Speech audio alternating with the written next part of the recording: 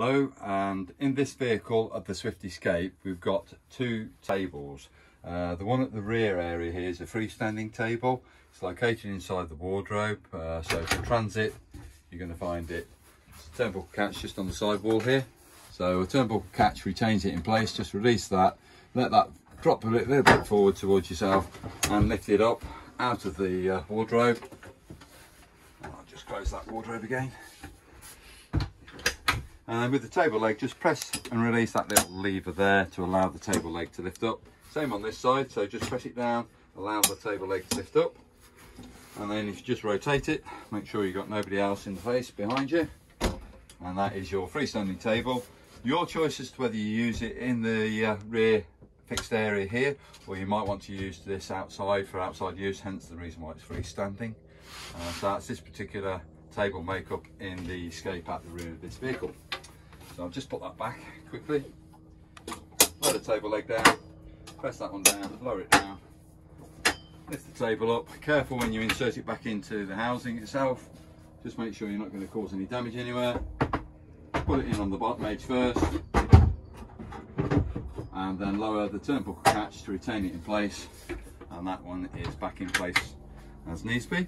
The one at the front end of the vehicle is a fitted fixed item, so it's not removable. It does move, but it's what you use also to make the bed up. But I'll just show you where it is now. Actually, I'll bring another piece of board in with me, I think. If I get the right piece, bear with me a moment. So also in the wardrobe is another extension part to the table. It's on the other side wall.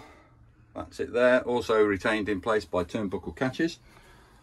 So I'm going to take that with me just for the moment. Again, just careful when you take it out. I'm going to take that forward. I'm not necessarily going to use it straight away. I'm going to just demonstrate the actual table itself, which is this item here. So it's got a couple of levers. You've got one as a release mechanism here, as you can see, and there's another lever arm just to the side there, which allows you to lock and release accordingly. So it allows you to slide it, it allows you to slide it. So these releases allow you to go in different directions with this particular mechanism.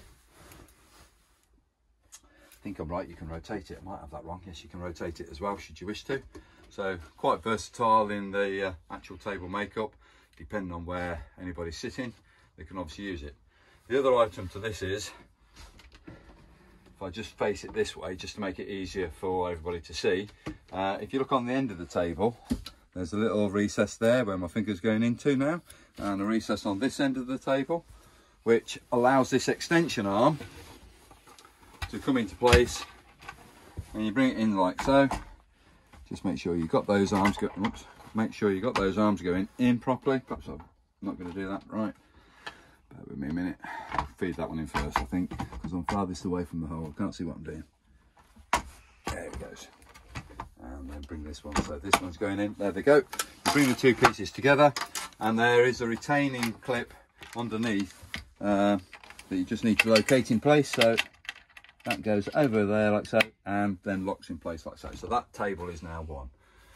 The reason I've shown you that is because when we come to make a double bed up, we need this extension arm in as well. This is part of the bed rear section here that we're going to make a double bed up with now. So watch this video going further forward.